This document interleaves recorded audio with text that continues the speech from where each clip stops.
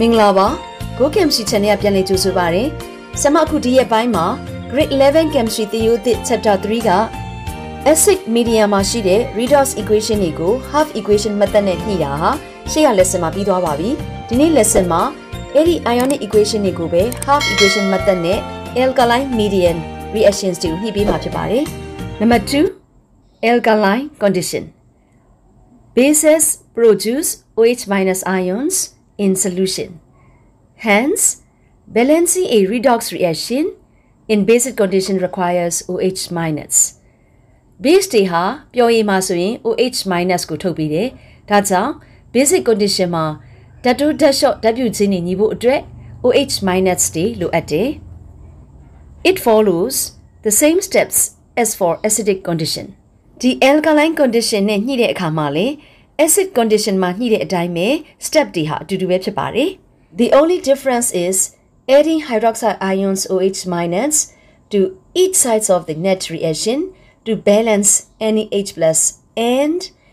OH minus and H plus ions on the same side of a reaction should be added together to form water. Half equation method မှာ alkaline condition ညှိတာနဲ့ acidic condition ညှိတာဟာခြားနားချက်တစ်ခုပဲရှိပါတယ်။အဲ့ဒီခြားနားချက်အဆင့်ကတော့ equation ရဲ့ reactant နဲ့ product နှစ်ခုစလုံးဘက်မှာတူညီတဲ့ OH minus ion တွေပေါင်းထည့်ခြင်းဖြစ်တယ်။ဒီလိုပေါင်းထည့်ခြင်းဖြင့် net reaction မှာ site နှစ်ခုလုံးမှာရှိနေတဲ့ H plus ion တွေကို OH minus တွေနဲ့အတူတကွဓာတ်ပြုပြီးတော့ water molecule ဖြစ်စေပါတယ်။ Again, and common terms can be cancelled out. နောက်တစ်ဆင့်ကတော့ equation ရဲ့တူညီတဲ့ဘယ်ပစ္စည်းကိုမဆိုကျွန်တော်တို့ cancel out လုပ်လို့ရတယ်။ဒါဆိုရင်တော့ဒီ redox reaction တွေကိုအပေါ်မှာပြောထားတဲ့စီးမြင်တွေအတိုင်း alkaline condition အတွက်စပြီးတော့ညှိကြပါမယ်။ Textbook စာမျက်နှာ44မှာရှိတဲ့ example equation ကို alkaline condition နဲ့စပြီးတော့ညှိပြပါမယ်။ Step 1. Write the given and balanced chemical equation in ionic form. မညီမျှသေးတဲ့ equation ကို ion ပုံစံဖြင့်ရေးပါမယ်။ဒါပေမဲ့ဒီ example မှာမေးခွန်းကပေးထားကြတဲ့ကသူက ion ပုံစံနဲ့ရေးထားတာကိုတွေ့ရတယ်။အဲ့တော့ step 2 ကိုသွားမယ်။ Separate it into two half reactions. သူတို့ကိုကျွန်တော် half equation နှစ်ကြောင်းခွဲမယ်။ Ag နဲ့ Ag2O equation 1ပြုလုပ်ပြီးတော့ Zn2 plus နဲ့ Zn ကိုကျွန်တော် equation 2ပြုလုပ်လိုက်မယ်။အဲ့တော့ Ag solid forming Ag2O ရဲ့ Zn2 plus forming Zn ရဲ့ဒါ equation နှစ်ခုရပြီ။ Step 3 အနေနဲ့က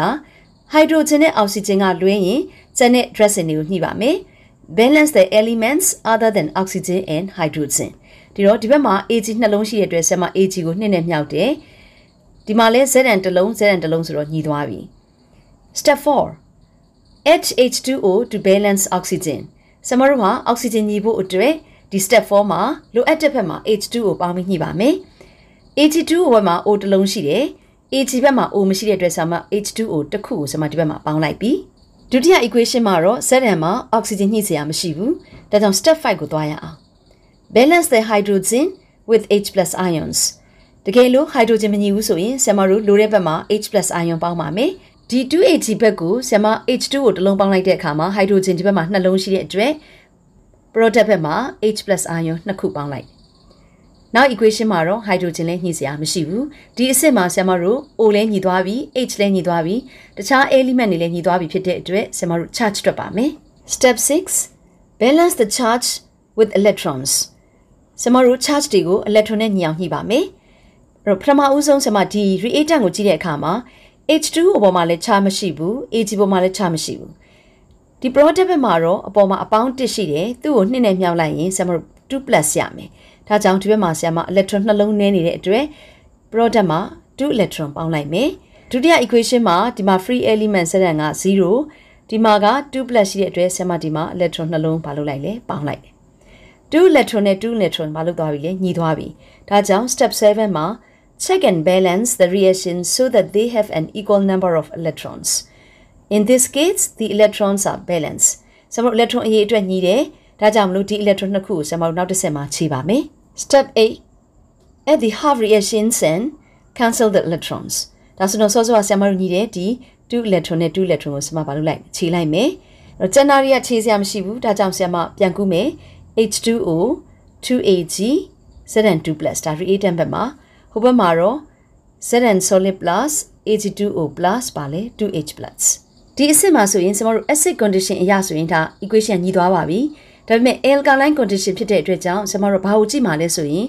ဒီ product မှာ H+ ion နှစ်ခုရှိတဲ့အတွက်ကြောင့်မလို့ OH- ion နှစ်ခုကို reactant မှာရော product မှာပါတစ်ပြိုင်တည်းပေါင်းပါမယ်ဒီမှာသူရေးထားတဲ့စာကိုကြည့်ရအောင်နော် add OH- to balance H+. There are 2 net H+ ions, so 2 OH- ions are added on both sides. H+ ion နှစ်ခုရှိတဲ့အတွက်ကြောင့်နှစ်ဖက်စလုံးမှာ OH- ion ကိုပေါင်းထည့်မယ်လို့ပြောတာပါဒီအဆင့်ကိုကြည့်ရအောင်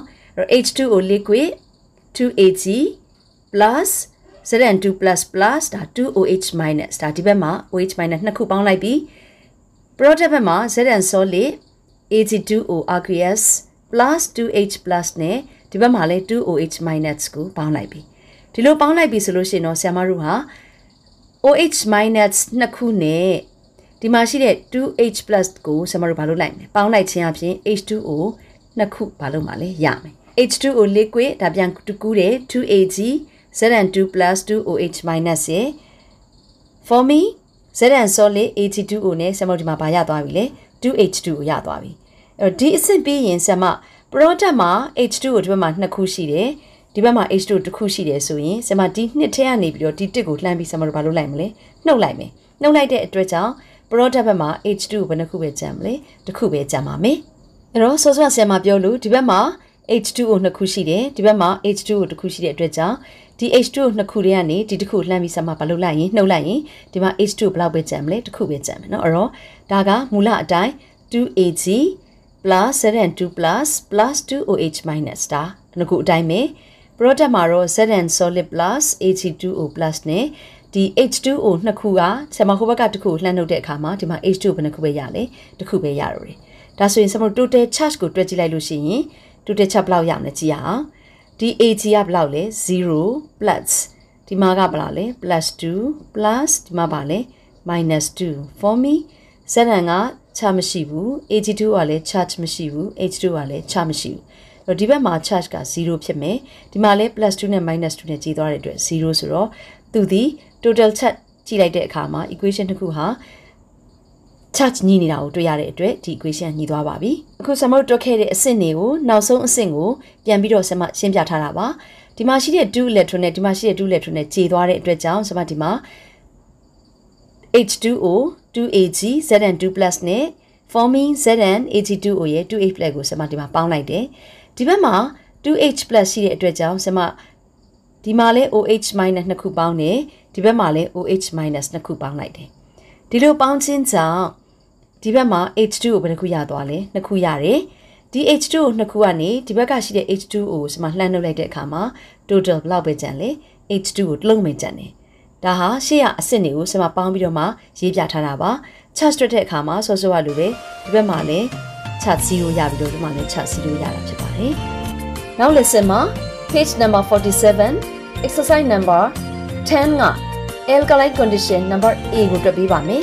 See you next lessons bye bye